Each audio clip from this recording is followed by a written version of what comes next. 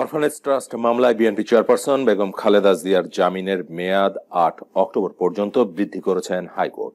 এদিকে কুমিল্লায় বাসে পেট্রোল বোমা মেরে ৮ যাত্রী পুড়িয়ে হত্যা মামলায় জামিন আবেদন নামঞ্জুর করেছেন আদালত। অন্যদিকে নাশকতার ২ মামলায় বিএনপির শীর্ষ ৭ নেতাকে আগাম জামিন দিয়েছেন হাইকোর্ট। আরো জানাচ্ছেন মার্জিয়া মৌমু। জিয়া অরফানেজ ট্রাস্ট দুর্নীতি মামলায় বিএনপি চেয়ারপারসন বেগম খালেদা জিয়ার জামিনের মেয়াদ ৮ অক্টোবর পর্যন্ত বৃদ্ধি করেছেন হাইকোর্ট। একই সঙ্গে ৫ বছরের সাজা বাতিল চেয়ে বেগম জিয়ার আপিলের আইনি যুক্তিতর্ক ৩ কার্যদিবসের মধ্যে শেষ করার নির্দেশ দেওয়া হয়েছে। এই মামলায় ৫ বছরের সাজা নিয়ে গেল ৮ ফেব্রুয়ারি থেকে কারাগারে আছেন বেগম খালেদা জিয়া। এদিকে ২০১৫ সালের ৩ ফেব্রুয়ারি কুমিল্লার ১৪ গ্রামে বাসে পেট্রোল বোমা মেরে ৮ জন যাত্রীকে পুড়িয়ে হত্যা মামলায় খালেদা জিয়ার জামিন আবেদন নামঞ্জুর করেছেন আদালত। কুমিল্লার আমলি আদালতের বিচারক এ আদেশ দেন। এছাড়া বেগম জিয়াকে বিশেষায়িত হাসপাতালে চিকিৎসা দেওয়ার বিষয়ে নির্দেশনা চেয়ে করা রিটের আদেশের জন্য বৃহস্পতিবার দিন ধার্য করেছেন হাইকোর্ট। এদিকে রাজধানীর হাতিরঝিল থানায় নাশকতার অভিযোগে দায়ের করা ২ মামলায় বিএনপির শীর্ষ ৭ নেতার অন্তর্বর্তীকালীন জামিন মঞ্জুর করেছেন হাইকোর্ট। বিএনপি নেতা কর্মীদের বিরুদ্ধে মামলার মাধ্যমে সরকার ক্ষমতা চিরস্থায়ী করতে চাইছে বলে মন্তব্য করেছেন দলটির সিনিয়র যুগ্ম মহাসচিব রুহুল কবির রিজভী। রাষ্ট্রযন্ত্র কবজা করে ক্ষমতার দম্ভ দেখিয়ে বিএনপি চেয়ারপারসনকে বন্দী করে রাখা হয়েছে। এটা আইনি লেবাসে প্রতিহিংসা পূরণের নমুনা। প্রথম ও দ্বিতীয় শ্রেণীর সরকারি চাকরিতে নিয়োগের ক্ষেত্রে বিদ্যমান কোটা পুনর্বহালের দাবি জানিয়েছে মুক্তিযোদ্ধা সন্তান কমান্ড।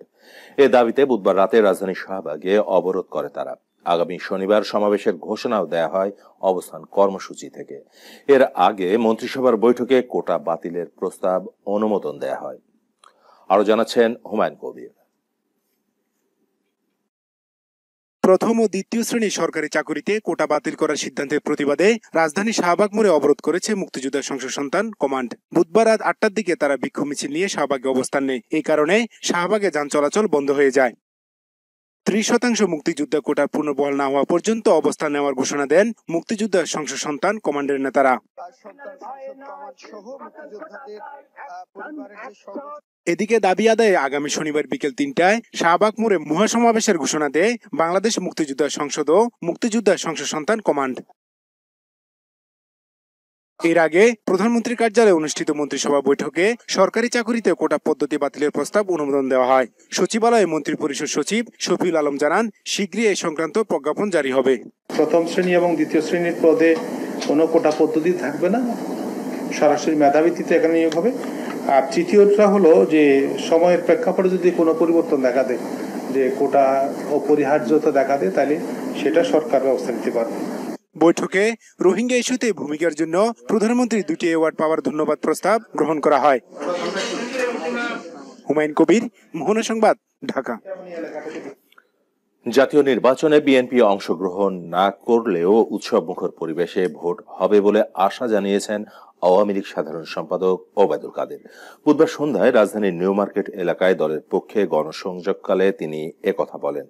জানান, প্রধানমন্ত্রী শেখ হাসিনা দেশের উন্নয়নে কাজ করে যাচ্ছেন, তাই যে দল বোমাবাজি করে তাদের হাতে গণতন্ত্র নিরাপদ নয়। নির্বাচনে বিএনপি যেন কোনো সহিংসতা নাশকতা করতে না পারে, সেজন্য নেতাকর্মীদের সতর্ক থাকারও আহ্বান জানান ওবায়দুল কাদের।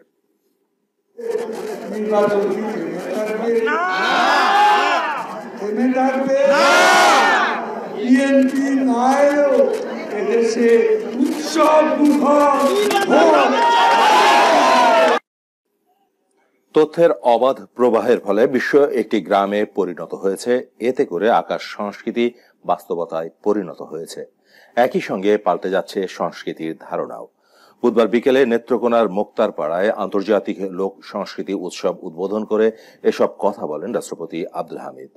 আকাশ সংস্কৃতির ভালো দিকগুলো গ্রহণ ও খারাপ দিকগুলো বর্জনের তাগিদও দেন রাষ্ট্রপতি। নেত্রকোনার প্রতিনিধি মলয় রঞ্জন সরকারের তথ্য ও চিত্রে desk report. নেত্রকোনায় Sheikh Kamal IT training and incubation সেন্টারের ভিত্তিপ্রস্তর স্থাপন করেছেন রাষ্ট্রপতি মোহাম্মদ আব্দুল হামিদ। পরে আন্তর্জাতিক লোকসংস্কৃতি উৎসব উদ্বোধন করে দেশ জুড়ে ছড়িয়ে থাকা সংস্কৃতির উপাদানগুলোকে দেশ বিদেশে ছড়িয়ে দেওয়ার আহ্বান জানান তিনি। সারা দেশে আমাদের সংস্কৃতির বিভিন্ন উপাদান ছড়িয়ে রয়েছে, এইগুলোকে সংগ্রহ করে দেশ বিদেশে ছড়িয়ে দিতে হবে। আকাশ সংস্কৃতিতে গা ভাসিয়ে না দেওয়ার ওপরও জোর দেন রাষ্ট্রপতি। আকাশ সংস্কৃতির ডামাডুলে গা ভাসিয়ে দিলে চলবে না, বরং তা থেকে ভালো দিকগুলো গ্রহণ করতে হবে এবং মন্দ দিকগুলোকে বর্জন করতে হবে। শেষে সাংস্কৃতিক পরিবেশনা করেন বৃহত্তর ময়মনসিংহ ও ভারতের শিল্পীরা। জেসমিন আলম, মোহনা, ন্যাশনাল ডেস্ক। বিশ্ব নেতারা আওয়ামী লীগ সরকারকে আবারও ক্ষমতায় দেখতে চায় বলে জানিয়েছেন প্রধানমন্ত্রী শেখ হাসিনা। জাতিসংঘের ৭৩তম সাধারণ অধিবেশনে যোগদান নিয়ে বুধবার বিকেলে গণভবনের সংবাদ সম্মেলনে একথা বলেন তিনি। ইভিএম এর পক্ষে নিজের মত জানিয়ে প্রধানমন্ত্রী আশা প্রকাশ করেন আগামী নির্বাচনে সব দল অংশ নেবে, নৌকায় ভোট দিলে উন্নয়ন হবে বলেও মন্তব্য করেন শেখ হাসিনা। আরো জানাচ্ছেন নাসির উদ্দিন।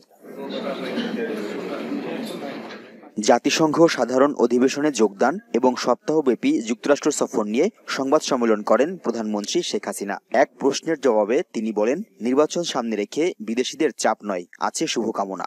নির্বাচনের ব্যাপারে এমন কোনো পরামর্শ কেউ আমাকে দেয়নি, বরং আমি বলবো যে যার সঙ্গে কথা বলছি তারা আমাকে আরো বেশি উৎসাহিত করেছেন এবং তারা সত্যি কথা বলতে গিয়ে উইশ করেছেন যেন আমি পুনরায় আবার ফিরে আসি। সরকার ও রাষ্ট্রের বিরুদ্ধে এখনো ষড়যন্ত্র চলছে দাবি করে এ বিষয়ে সবাইকে সতর্ক থাকতে বলেন তিনি। ডিজিটাল নিরাপত্তা আইন নিয়ে উদ্বেগের কোনো কারণ নেই বলেও জানান সরকার প্রধান। তাতে আমি এমন মানুষ দেখলাম যে তারা উদ্বিগ্ন হবেই, কারণ তারা তো প্রস্তুত হয়ে বসে আছে, এরকম একটার পর একটা মানে লেখা তৈরি করেই বসে আছে কবে আমার উপরে চালাবে, একটার পর একটা আমার দলের বিরুদ্ধে আমার বিরুদ্ধে চালাবে। তারাও উদ্বিগ্ন হতে পারে, আপনাদের উদ্বিগ্ন হওয়ার কিচ্ছু নেই। জাতীয় ঐক্যজোট প্রসঙ্গেও সাংবাদিকদের প্রশ্নের জবাব দেন তিনি। ইভিএমের পক্ষে মত দিয়ে প্রধানমন্ত্রী বলেন, এতে অনিয়ম কমবে। একটা জোট হচ্ছে, আমি খুব খুশি। তাদের জোট করার জন্য যা যা যদি সহযোগিতা লাগে আমি তাও করতে রাজি। আর ইভিএম এর ব্যাপারে আমি কিন্তু ইভিএম এর পক্ষে। একটা গাড়িতে করে যে ভোট দিল, মানে 10টা হুন্ডা 20টা গুন্ডা নির্বাচন ঠান্ডা, অন্তত সেই জায়গা থেকে তো মুক্ত। প্রধানমন্ত্রী শেখ হাসিনা জানান, বিদেশি রাষ্ট্রের মুখাপেক্ষিতা নয়, বাংলার জনগণই তার রাজনীতির মূল শক্তি। গণতান্ত্রিক ধারাটা অব্যাহত থাকবে, উন্নয়নের ধারাটা অব্যাহত থাকবে, সেটাই তো মানুষ চায়। আর নৌকায় ভোট দিলেই উন্নয়নটা অব্যাহত থাকে। নাসির উদ্দিন, মোহনা সংবাদ, ঢাকা। বলতে পারি ঢাকা 15 আসনে সংসদ সদস্য হওয়ার মতো আলহাজ কামাল আহমেদ মজুমদারের বিকল্প কোনো নেতা নেই বলে দাবি করেছেন সুশীল সমাজের প্রতিনিধিরা। বৃহত্তর মিরপুরে সন্ত্রাস, চাঁদাবাজ মুক্ত ও উন্নয়নের ধারা অব্যাহত রাখতে আবারও তাকে নির্বাচিত করতে সবাইকে ঐক্যবদ্ধ থাকার কথাও বলেন তারা। বুধবার সন্ধ্যায় রাজধানীর মিরপুরে এক মতবিনিময় সভায় এসব কথা বলেন বিভিন্ন পেশার প্রতিনিধিরা। আর সংসদ সদস্য আলহাজ কামাল আহমেদ মজুমদার বলেন, আওয়ামী লীগ ও সহযোগী সংগঠনগুলোকে জনগণের মণিকোঠায় পৌঁছাতে সবাইকে একসঙ্গে কাজ করতে হবে। আরো জানাচ্ছেন মুশফিকুর রহমান। একাদশ জাতীয় সংসদ নির্বাচনকে সামনে রেখে সুশীল সমাজের প্রতিনিধিদের সঙ্গে মতবিনিময় সভার আয়োজন করে বৃহত্তর মিরপুর যুব সমাজ ঐক্য পরিষদ। এতে বক্তারা বৃহত্তর মিরপুরের উন্নয়নে ঢাকা 15 আসনের সংসদ সদস্য আলহাজ কামাল আহমেদ মজুমদারের অবদান তুলে ধরেন। আমাদের এমপি সাহেব আছেন কামাল আহমেদ মজুমদার সাহেব, আমি যতটুকু জানি আবার উনি নমিনেশন পাচ্ছেন। কামাল আহমেদ মজুমদারের বিকল্প নেই এবং মুক্তিযুদ্ধের এমপি মহোদয় কিংবা এমপি মহোদয়ের শুভাকাঙ্ক্ষী তার নাম ভাঙিয়ে কিংবা তার প্রয়োজনে কোনো চাঁদাবাজি হয়েছে কিনা আমি জানি না, এই কারণে আমরা তাকে ভোট দিব। বাস্তবতার আলোকে সেটা আপনারা মূল্যায়ন করবেন। সেই কামাল আহমেদ মজুমদার আজকে এই এলাকার যোগ্য নেতা, শ্রদ্ধাভাজন নেতা, মুরব্বী, উনি পীর সাহেব, উনি পীর বংশের ছেলে। এই এলাকার শুধু রাস্তাই নয়, এই এলাকার ড্রেনেজ সিস্টেমের জন্য বিশাল একটা ভূমিকা রেখেছে এবং আরেকটি রাস্তা হবে, সেটা হলো 100 ফিট। এবং অবশ্যই কামাল আহমেদ মজুমদার যদি নির্বাচিত হয়, অবশ্যই তিনি এই রাস্তা নির্মাণ করবেনই। আগামী জাতীয় নির্বাচনে ঢাকা 15 আসনে কামাল আহমেদ মজুমদারের বিকল্প কোনো প্রার্থী নেই বলেও দাবি করেন সুশীল সমাজের প্রতিনিধিরা। আমরা ঐক্যবদ্ধভাবে ওনাকে বিজয়ী করে জননেত্রী শেখ হাসিনার হাতকে শক্তিশালী করব। সবাইকে অনুরোধ করব তার পক্ষ হয়ে আমরা আবার তাকে পুনর্নির্বাচিত করবো ইনশাআল্লাহ। আলহাজ কামাল আহমেদ মজুমদারকে আমরা ভোট দিব, তাকে আমরা আমাদের প্রাণপ্রিয় নেতা বানাবো, সংসদে পাঠাবো। এই এলাকার উন্নয়নের জন্য আমি আবারও আমাদের এই নেতার বিকল্প কোনো নেতা মিরপুরে নেই। আমার দেখা মতে 18 ঘন্টা ডিউটি করেন, 27 বছর আগেও করছেন, এখনো করেন। দৃঢ়ত্ব চাইব ঢাকা পুনর্নির্বাচনী এলাকায় আমরা সবাই ঐক্যবদ্ধ থেকে তার বিজয় ছিনিয়ে আনবো। শেখ হাসিনার নেতৃত্বে বাংলাদেশের উন্নয়ন সমৃদ্ধির যাত্রা সমুন্নত থাকবে। আলহাজ কামাল আহমেদ মজুমদারের নেতৃত্বে ঢাকা পুনর্নির্বাচনী এলাকার উন্নয়ন সমৃদ্ধির যাত্রা এগিয়ে থাকবে। আওয়ামী লীগ ও সহযোগী সংগঠনের স্থানীয় নেতারা মিরপুরের উন্নয়নের স্বপ্ন সারথী কামাল আহমেদ মজুমদারকে আবারও নৌকায় ভোট দেওয়ার আহ্বান জানান। স্কুল, কলেজ, মাদ্রাসা, অন্যান্য শিক্ষা প্রতিষ্ঠান এর সময় শিক্ষা প্রতিষ্ঠান তার উন্নয়নের ছোঁয়া লাগে নাই এমন কথা কেউ বলতে পারে। এমন কোনো স্কুল, মসজিদ, মাদ্রাসা, এতিমখানা নাই যেখানে কামাল ভাইয়ের দান দাক্ষিণ্য না আছে। আজকে আপনাদের সামনে 60 ফুট, তা আমি আহ্বান জানাবো, আমরা এবং আপনারা খুব ভাগ্যবান যে একটি ভালো নেতা পাইছি এবং সৎ এবং কর্মঠ নেতা পাইছি। আগামী দিনে আমাদের জননেত্রী শেখ হাসিনার নৌকা যাতে বিপুল ভোটে জয় হয়ে আগামী সংসদ আমরা যাতে আবার সংসদ গঠিত করতে পারি। নৌকার মাঝি চালাবার মতো দক্ষ মাঝি কামাল মজুমদারের বিকল্প নাই। মিরপুরের বিভিন্ন উন্নয়নমূলক কর্মকাণ্ডের উপকার যিনি এই বৃহত্তর মিরপুরকে, আওয়ামী পরিবারকে সংগঠিত করেছেন। আগামী জাতীয় সংসদ নির্বাচনে আমরা প্রত্যেকে এক একজন কামাল আহমেদ মজুমদার আমরা নিজেরা তো কেন্দ্রে উপস্থিত থাকবোই, আমাদের সাথে যারা আমাদের আত্মীয় স্বজন আছে সবাইকে উদ্বুদ্ধ করব কেন্দ্রে যে নৌকা মার্কায় ভোট দিয়ে কামাল আহমেদ মজুমদারকে যাতে আমরা বিপুল সংখ্যক ভোট দিয়ে নির্বাচিত করতে পারি। উনি কোনো চাঁদাবাজ পছন্দ করে না, উনি টেন্ডারবাজ পছন্দ করে না, উনি সন্ত্রাসী পছন্দ করে না। উনি কাদেরকে পছন্দ করেন? উনি পছন্দ করেন সমাজে যারা ভালো ব্যক্তি, যারা উলামায়ে কেরাম, তাদেরকে পছন্দ করেন। প্রধান অতিথির বক্তব্যে আলহাজ কামাল আহমেদ মজুমদার বলেন, প্রধানমন্ত্রী শেখ হাসিনার যোগ্য নেতৃত্বেই বিশ্ব দরবারে বাংলাদেশ মাথা উঁচু করে দাঁড়িয়েছে। বিশ্ব দরবারে আজকে বাঙালিরা মাথা উঁচু করে দাঁড়াতে পারে, আজকে মাথা উঁচু করে কথা বলতে পারে। জননেত্রী শেখ হাসিনা আজকে বিশ্ব নেত্রীর কাতারে তিনি। আজকে আমরা গর্ববোধ করতে পারি জননেত্রী শেখ হাসিনার জন্য অনেকগুলি পুরস্কার তিনি বাংলাদেশের জন্য অর্জন করেছেন।